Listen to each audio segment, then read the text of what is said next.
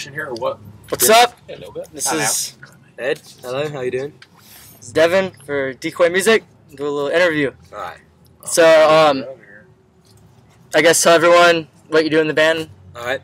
I'm Ed, and I sing in Your Demise. Let's see. For people that don't know, I mean, they could Google it, or if they actually keep up their band, they'd probably know this. But for people that don't know, or just gotten to you guys, could you tell everyone exactly like how you came to join the band? I guess. Yeah. Other than, unless it's not like bad or anything. No. Basically, their last singer departed in. Oz, what were you saying? So we're saying about. Oh, our old singer was an absolute cunt. Not from me. Yeah, in like 2009, I'd say like June, July. I was gonna become a professional hairdresser, aka Gaylord, and Haircuts are tight, man. yeah, I was gonna do that, and I got into hairdressing college and did all that. Paid a load of money, paid like $1,000 to get in and stuff, like all my shit. And then I got a call from Stu saying, "Do you want to join Your Demise?" And that day I was actually I was meeting Talby, the drummer, in town, like in where I live, because he was just around on a separate thing. And I got a call, and then I ended up joining Your Demise. And I was expecting to do a few little tours, you know, a few one-off shows, a couple of fests, and it ended up being a bit like a full-time job, really. So yeah, it's good. That's how I joined. Funny little tidbit. Whenever I saw you guys, I used to always just like buzz my hair. And I saw your haircut, and I was like, I'm not thinking about getting a haircut like that. Yeah. I actually see someone. It looks good. Yeah. I'll start cutting my hair like that. It's the best haircut you can have. It's classy. All right. Keep it neat on the sides, Party styling on on top. Yeah, exactly. So this isn't your first band, right?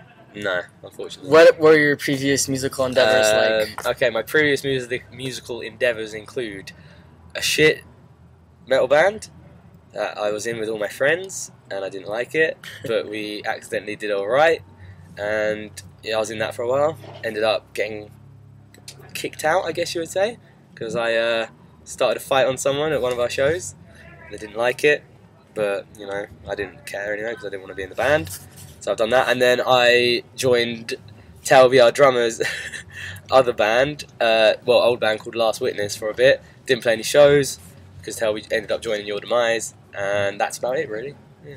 Awesome. Yeah.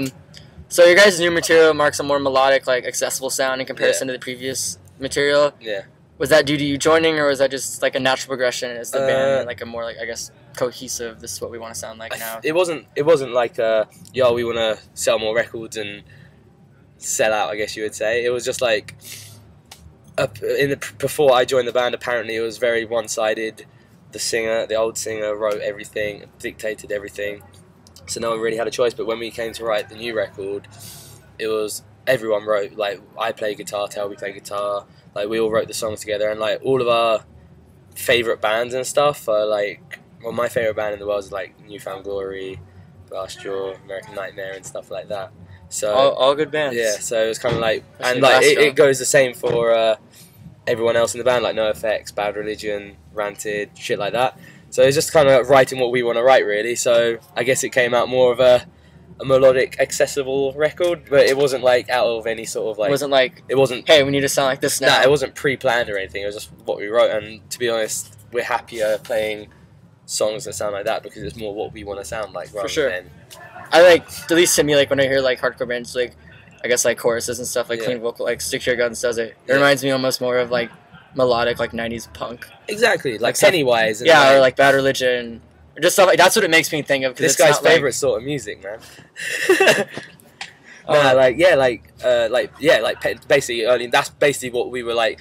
We just love 90s punk and shit like that, like Pennywise and stuff like that. So you guys aren't using like auto tune and shit, so it doesn't sound completely like. Exactly. Let's see. How have the new songs been going over live in comparison to the older ones? Surprisingly, we thought, well, obviously being new to the band and shit, it was like, oh, I don't know. When we wrote the record, we were like, I don't know how it's going to sound. To be honest, don't really care. We thought people were going to be like, oh, you're not writing mosh breakdowns and doing all that shit anymore. Yeah. But like, it's come over really well. Like, we barely play any old stuff anymore. Like, we play like one or two So I old think songs. Yeah, we played like one one tonight. old tonight, Yeah, yeah. one old song tonight. And when we did our headliner, like the new stuff was going over so much better than the old stuff, which is cool because it means either people are psyched on the new stuff, and we've got a whole new set of fans. for sure. So I can see also like being that like it's the first record that you guys said like was like cohesive and that Yeah. you're a part of.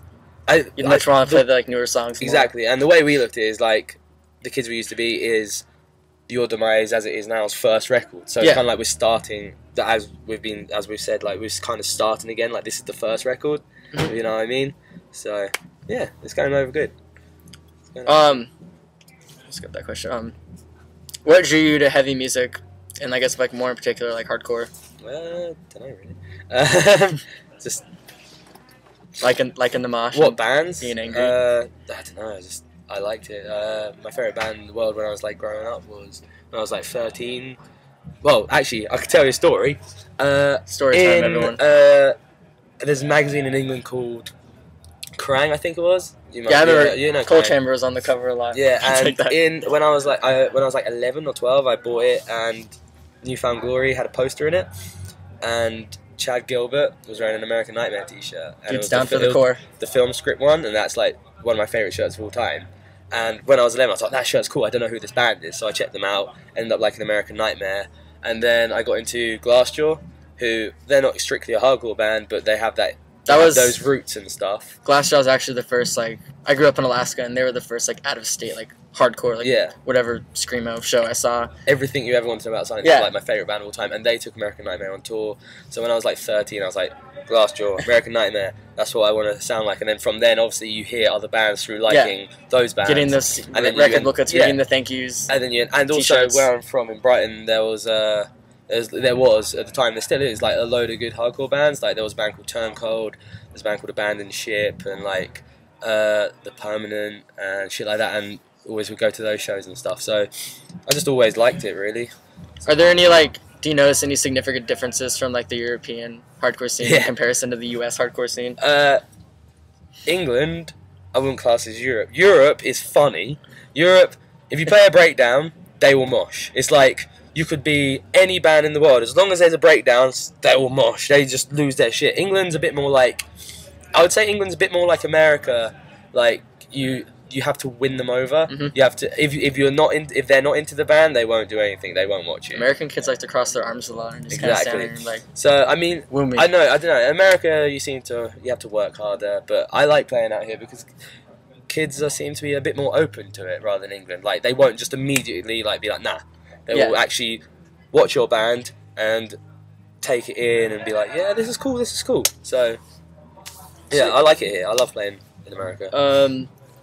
You guys jump on a lot of like I guess like to me like more metalcore tours. Yeah. Do you guys ever feel like the Black Sheep or like does it really like not really matter? I would It's, like, say whatever. I wouldn't say black sheep. I would say more odd one out. Like first tour in the States, we did, like to be honest, every tour I've done in this band since I joined has been a bit out of place. Like my first ever tour was with Misery Signals. Band that rules. That was like when I was 14, Malice and Magnan Heart, banger of a record, man. I fucking love that. But It's like when like in my opinion metalcore was like awesome. It's like right around that era. Like I don't know. yeah, I know. That was that's when I got into metalcore. I know what you mean. That's I know what I'm you still super mean. Like into. like To Die For came out and shit like that. Like Integrity, I Yep. was like, that's cool. But yeah. So like then we did that, and then we've done Devil Wears Prada in Europe and America. Mhm. But just because we're friends, like they asked us to do that European tour, we're like, fuck it, why not? And then we became Tour's really a good friends. tour. Yeah, tour's a tour. And like to be honest, we did it out here, and they're one of the biggest bands in America. Oh, for sure. So we were like, fuck it, let's do it. So we did that. We did the Ghost Inside, and well, obviously Yeah, you were that there. was a The cool Ghost Inside- tour. That was a cool tour. That was a bit more us orientated. We did in England. We've done A Day to Remember. We did that Never Say Die tour with Parkway Drive and Bleeding Through. Like all of our tours we do, it's just like we don't want to be that band who just do hardcore tours. Oh, for sure. We want to branch out and just That's one thing I appeal like to about everyone. like Terror. Like they still like might like keep it real, but like Yeah. they do lots of other tours. Exactly. That's how we want to do it. Like I mean, it's cool playing to like hardcore kids because that's what it started off like. But there's a point where you just want to be like, yeah, let's play to other people and do other shit. So For sure. yeah. All right. Not Black Sheep, odd one out. I guess like just like who are some like bands in hardcore or like music in general that like I guess you're super psyched on right now? At the moment? Yeah. Uh, I always like asking this. no, I'm this is curious. I like like, this question. I like this question. Obviously, America-wise, there's Trapped Under Ice, Dead End Path. Dead End Path's fucking sweet. Dead End Path are cool. I haven't heard their new record yet. I heard a clip of it on Twitter through Yeah. someone, and it sounded fucking heavy. Dead End Path, the same. New favourite hardcore bands around at the moment. Foundation, cool. That new record. LP streaming at the moment. Yeah, I want to hear it. So some kid inside was talking to me about it. He's like, dude, it's so good. Is it good? That's what he said. Yeah. Like, that new Pulling Teeth track, have you heard that yet? nah. Fuck. Literally, I listen to it every day at the moment. It's so good. And then in England, we got like a band called Breaking Point, which is his band. I've Sick heard you band. guys. there you go then. I lurk around on the internet a lot. Breaking Point. on blind spots. There's a band in England who are pretty much my favourite band in England at the moment, and they're called Basement. They're not like a hardcore band. They're more like they kind of sound like Movie Life, Hot Water Music, Title Fight S. Movie Life. Yeah. Movie Life's sweet. Movie Life are like one of my favourite bands ever. They're signed to Run for cover. Yeah, they're signed to Run for cover over here, and they're a fucking amazing. That's an awesome label. I love that band, and if there's any band you should check out at the moment, it would be that band because I love them. I love them so much. All right. Well, I think that's it. Any, I guess, final shout outs you want to make? Final shout out. Yo, this goes out to my man Big O, the Osborne, 2011. That's Ben Saker. Well, either way, this guy's gonna get on the video now. Internet sensation. Yeah, that's it. Already am. Well, thank you for the interview. Decoy says thank you, I guess. Thank you Just very say that. much. Decoy. That's what's up. No, I can.